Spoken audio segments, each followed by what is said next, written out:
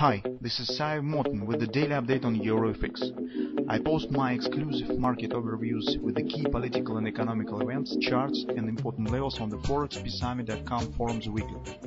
This short video is a response to rapidly changing situation on the currency markets and should help you to stay on top of the game and be profitable.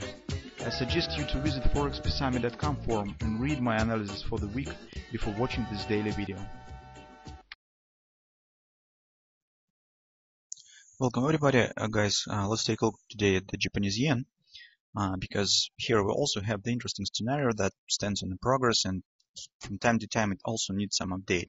On the euro currency, guys, on the setup that we have discussed yesterday, some hints on the retracement have appeared. So if you'll take a look at the 4-hour time frame chart on euro currency, you will see that market actually has formed free drive buy pattern, as we have told about yesterday. So if we will not get the double repo, then probably some harmonic or classical pattern could be formed on wage or something of that sort. So that it was the free drive, but the minimum target of this pattern already has been completed. So right now is a major question whether euro will show a bit deeper retracement up. But based on the action that we see right now on the euro currency, it's very probable. So currently, market has formed the upside reversal swing on the euro currency on the intraday chart and has the chances to continue more slightly high. So maybe the minimum level that we have specified yesterday, I mean the trade resistance that we have talked yesterday, could be reached. But on the daily chart, it looks like just minor consolidation. So all progress mostly stands on the 4-hour time frame chart on the hourly chart.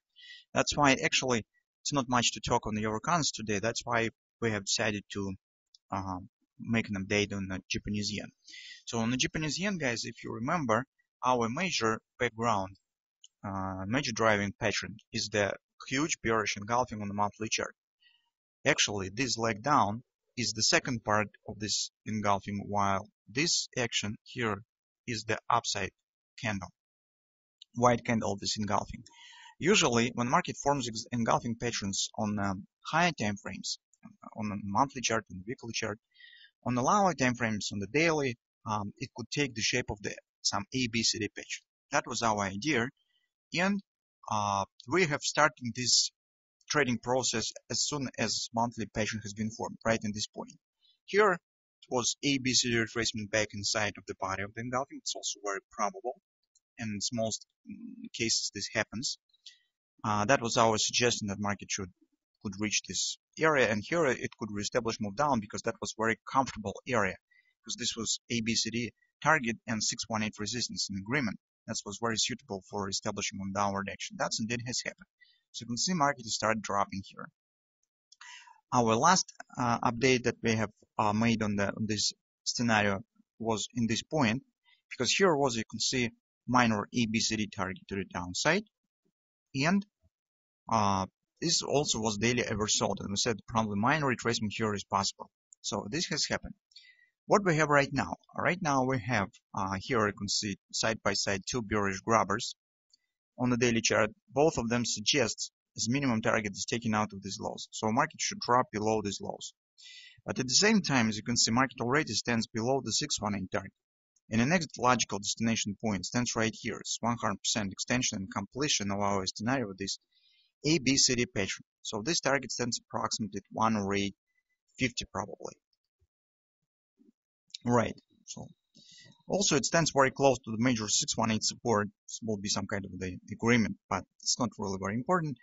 The major importance stands with the target. It's 108.50, some final destination point that should be reached. So it means that as market will complete the grabber's target, it will be in a halfway to completion of the ABCD target, and it means that this will be significant chance that indeed will reach this target. Actually, here is also will be some kind of the free space, so market doesn't have here any significant supports and barriers on the way down. That's important. Overall action to the downside looks pretty nice. So you can see these downward candles here, nice slope. You can see the slope even here faster than this one. So this is a good sign for downward continuation. On the intraday charts, guys, on the 4-hour time frame chart, this action could take the shape of the butterfly to the downside. because if you will measure the extension, it's 1618 extension of this butterfly, you will see that it stands mostly in the same areas. 108.77, it's 108.50, just 25 pips. It's not really a big difference for the targets, and it could be just completely both of them some noise, some fluctuations in the market. So mostly we could say that they stand in the same point. Here's our retracement that we have specified. So you can see this was completed pips to pips. So its conference resistance was 112.40. So also natural support resistance, previous lows was there. And so there are probably market will reestablish, retest this area. This has happened. Market has dropped lower. Now, speaking on the perspective on a few hours, this probably could be some a bit more upper continuation, because as you can see, this is too small for the wing of the butterfly. So it will be better if market will form some kind of great action to the upside. From that standpoint, you could take a look at the hourly chart.